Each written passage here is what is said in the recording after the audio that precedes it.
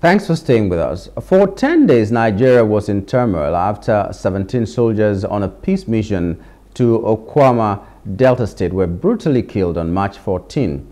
The killers beheaded some soldiers and stole their weapons, raising national outrage. The massacre stemmed from a land dispute between Okwama and Okoloba communities.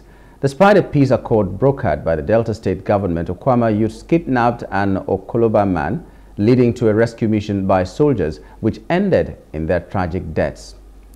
Now, accusations between the communities included claims of hired mercenaries and violence. An unnamed militant from Okwama claimed soldiers were manipulated by influential people, leading to the conflict. A former editor argued the issue was tied to illegal oil bunkering, not just a communal clash.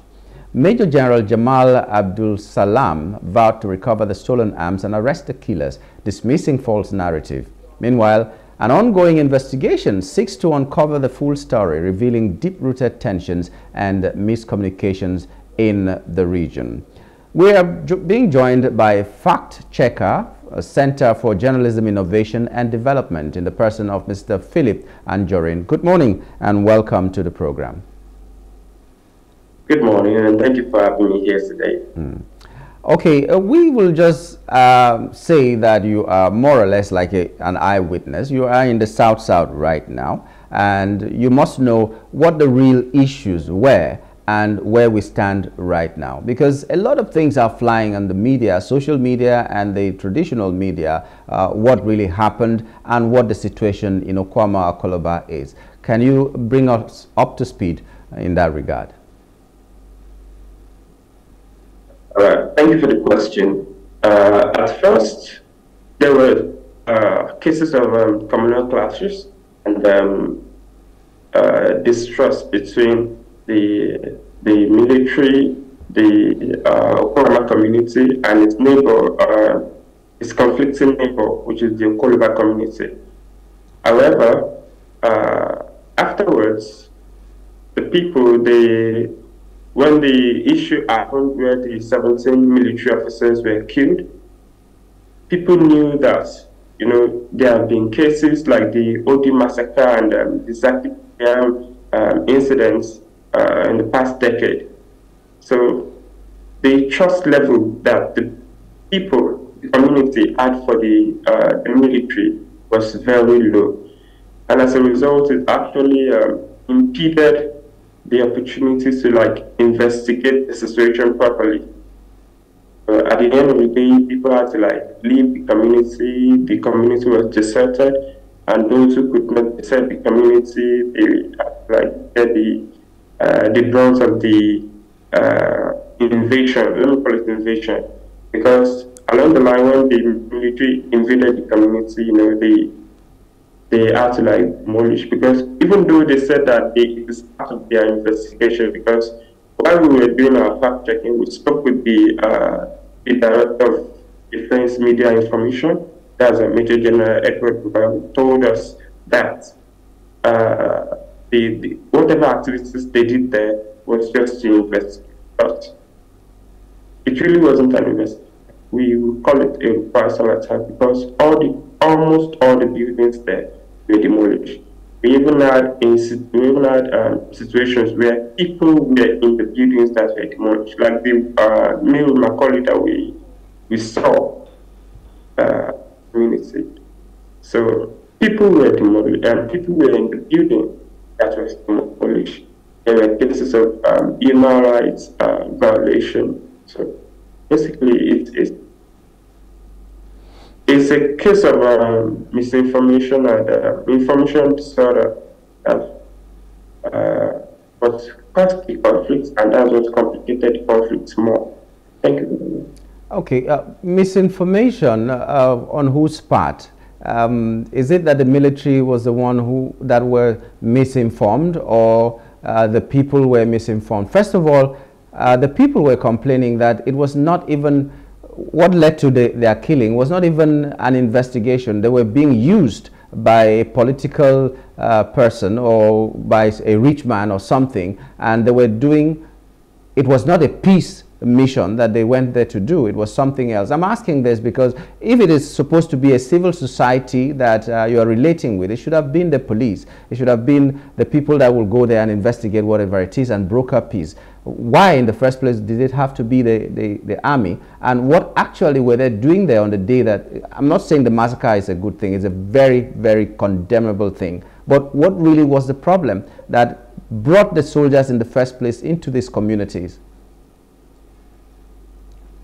So, at current time, we cannot confidently say that we have a reason to justify the army's presence in that situation, because naturally, when there is a communal clash, so far as it's not multinational, then it's ought to be a case of just the police who are meant to ensure law and order. But the army were present, and yeah, this is Nigeria where people can just call on the army and just do whatever they want, even if it is not appropriate. But in this case, the army were there, and when the army were there, we cannot say that this is what happened, even though eyewitness accounts from the people, the Okwama people, eyewitness accounts said that the army wanted to take the community leaders to the Bomadi local government, where Okolo community is. So there is this level of mistrust because, one, what's the army doing there? Two, why should, if the army wants to ensure a peace conversation between the two communities, why should the army still have to bring the community leaders of Okwama to Okoloba community? There ought to be a neutral ground for discussion and negotiation, but taking them to Bomadi local government where Okoloba community is not really something that we should. It's not really something that we can say that we are going to trust full time. So along the line, from what we found out during the eyewitness account, when we went to the community for on-site investigation, they said that why after the conflicts where they were trade of words that stopped the soldiers from taking the community leaders to the barrack, I think the army, they were attacked while at sea. And if you actually look at the situation of things, you realize that when the soldiers' bodies were found, it was actually found on the shores of Fokado River, not on Okwama community itself, which means there is actually a possibility that it didn't even happen in the Okwama community at all. So all these points, if we actually put them together, you realize that there were cases of conflicts, miscommunication between the army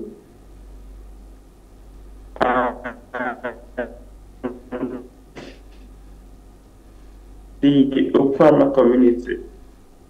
So it affected it.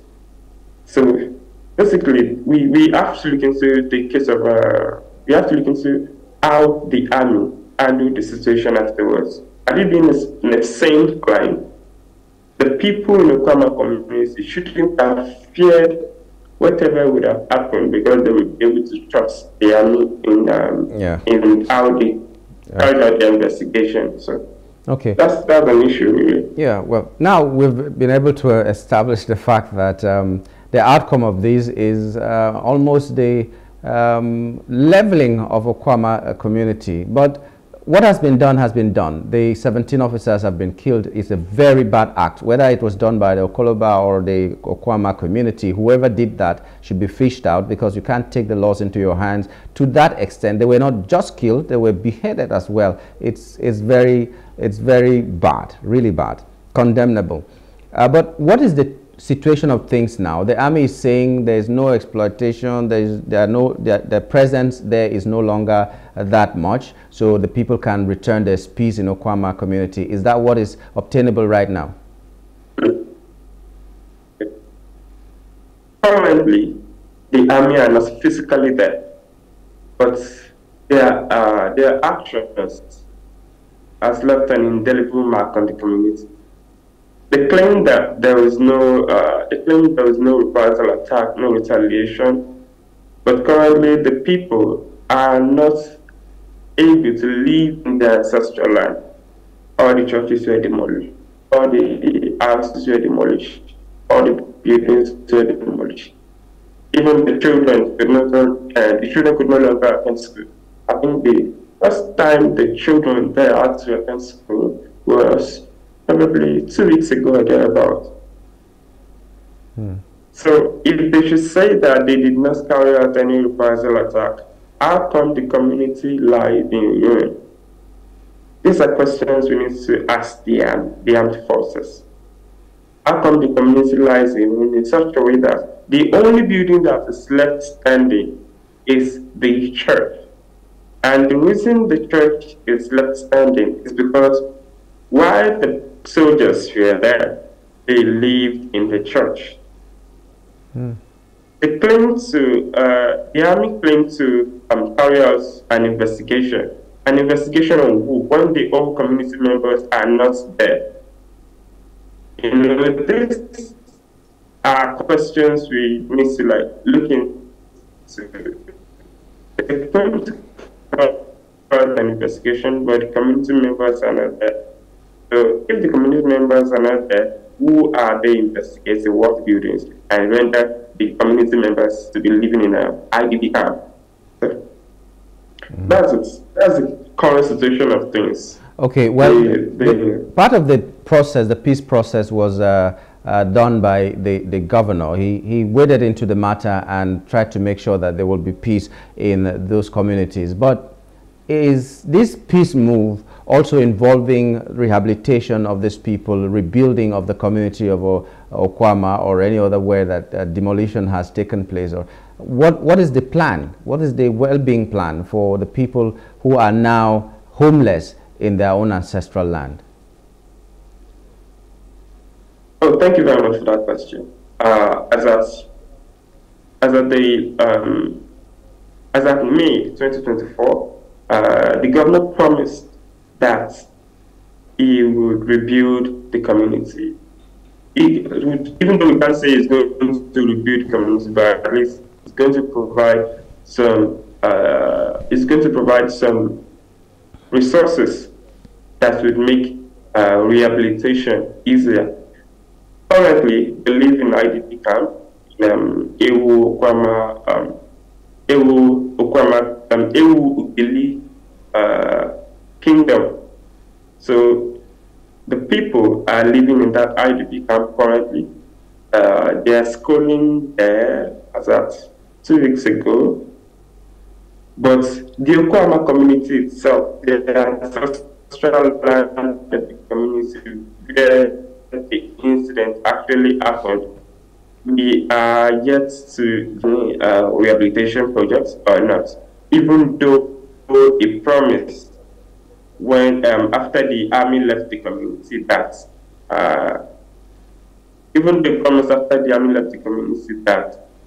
he's going to rebuild the community in 3 months. So, but as of now, we are yet to verify if the governor has carried out any or has even begun any efforts like rehabilitate the community. That's it. Okay, so finally, let's just look at what really this topic was about.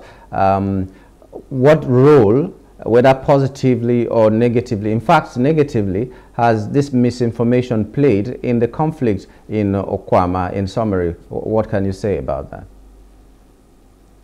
Okay, thank you. That much. I was part of a workshop organized by the Center for Journalism, Innovation and Development, CJID, information disorder and its contribution to the conflicts in the Lake Chad region. So, and one of the things we actually learned is that if information disorder generally, if it is not checked early, it is going to complicate any effort to ease tension and encourage appropriate investigation. And as a result, information disorder is going to shift the attention from people who actually committed the crime and place the innocents in harm's way. Look at the Okwama incident. Our investigation revealed that the Okwama people did not actually commit this crime. But due to the fact that information disorder is involved in this conflict, the Okwama community were at the short end of the so-called investigation that the military carried out. So the moment we need to collaborate generally, society needs to collaborate in curbing information disorder when it comes to tackling conflicts. Because if it is not curbed, it's going to complicate the investigation, and it's also going to make an innocent to be in pain. That's exactly what happened in Okwama, and generally that is what always happens, because it's going to lead to mistrust between the victim and the people who are actually doing the investigation. We're not just talking about the army this time around. We're also talking about other forces who may want to delve into the situation and investigate the case. Look at when the whole issue happened. Almost all the media organizations in Nigeria were saying that the army went on a peace mission. Well, a peace mission that involves a peace mission that is not adequately communicated to the community members who ought to willingly participate in the investigation. That peace mission is not really a peace mission, and that is what led to the unfortunate incidents, basically. So that's the issue. Okay. So the summary is it's really injurious to our society when we don't fact check everything that goes on, and the social media has given us another cause to worry, because that is where everybody wants to break the news, whether the facts are there or not, and then we run with these stories without even fact checking. For anybody who is saying it, it will sound really good, but the repercussions are like the ones that we have seen in Okwama community. If these people are innocent, there's a possibility, and they have been rendered homeless, and some of them I'm sure have been killed and all that, then there's a problem. And if the soldiers were acting on information that was not supposed to be, maybe they didn't have the correct information. I don't even know if they were sent from the center, or they were just there to do the bidding of someone who could afford to pay their transport fare and logistics and all that, then it's a problem. So I'm sure this is just a warning for everybody to do the right thing at the right time, fact check before saying what they're supposed to say. We'd like to thank you, Mr. Anjorin, for coming on the show and giving us the true nature of things in the Okwama-Okoloba conflict today. Thank you so much. Thank you very much for having me. We've been talking with Philip Anjorin, fact checker, Center for Journalism Innovation and Development. We're looking at the true picture of the Okwama community, what led to it, what the present situation is right now. We're going to take a short break, and when we return, we are going to be looking at our second hot topic. But the bottom line is that fact check whatever you want to put out there, because the results or the effects of a wrong information or an information disorder might lead to repercussions that we may not be able to handle. That is the bottom line. So let's take that break now and return with our second hot topic. Stay with us.